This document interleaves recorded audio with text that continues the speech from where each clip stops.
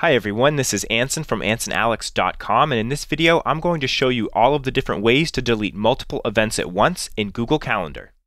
So here we are in my Google Calendar, and the method that you use to delete multiple events at once depends on how the events were created.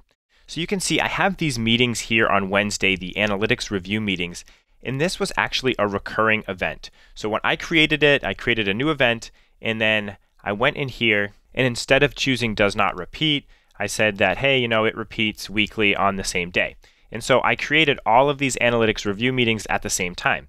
So if I go to delete any one of them, I can click on the event and then move over to the trash can and click delete event.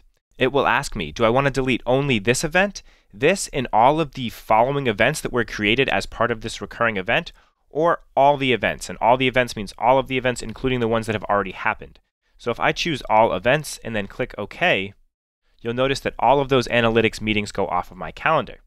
The board meetings you see on Tuesday, however, were all created individually. So if I go to delete board meeting number 2, for instance, you'll notice that it just deletes it. It doesn't ask me if I want to delete the other ones or not because I didn't create them at the same time. I created them individually. So this can get a little bit difficult to delete multiple individual events at once, but I have 2 tips that are going to help you. The first one is to use a different view here in Google Calendar. So you can go up to the top right, and from this drop down where it says month, we can click and we can go to the schedule view. And in the schedule view, we kind of get a list here, and I could turn off some calendars, like for instance the holidays calendar, and you'll notice that I only have one event in here because I haven't created that many events. So hiding the holidays calendar kind of helps me find them. But let's say I had a whole bunch of events in here and I only wanted to find the ones called meeting.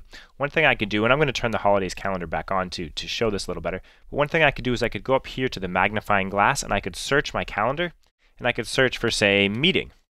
And you'll notice that only the events that have meeting in them show up, and these first 2 didn't show up before because they've already happened.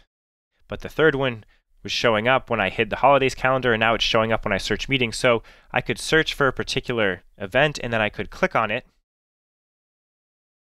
to get the little pop-up, and then I could hit delete, and then I could go to the next one, and I could click on it and hit delete. And that's really as fast as you're going to get right here in Google Calendar. But I do have a third solution that I know some people have had success with. I haven't done it myself, but what you can do is you can actually export your calendar. So if we go out of this search here, we can go up to the top right and click on this gear icon here in Google Calendar and go to our settings. And in our settings, we can go to the import and export section. And from here, we could export our calendars. By default, it's going to export all of the calendars that you have visible. So you'll notice it would export my Anson Alexander calendar. And I could export this as a file. It's a zip file. And then I could bring that into another calendar system that I'm more comfortable with. So maybe Outlook or Yahoo or whatever you like to use.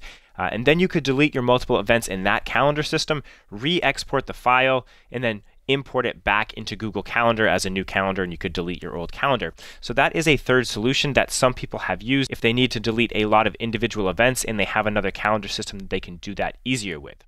So I hope you found this video helpful. It was actually an update to a 2016 video that is still getting a lot of views. So this is an updated version with the new Google Calendar interface. So I hope you enjoyed it. If you did, I would really appreciate a thumbs up here on YouTube. And if you want to see more technology tips and tutorials, don't forget to subscribe to my YouTube channel. That's all I have for you for now. This is Anson from AnsonAlex.com.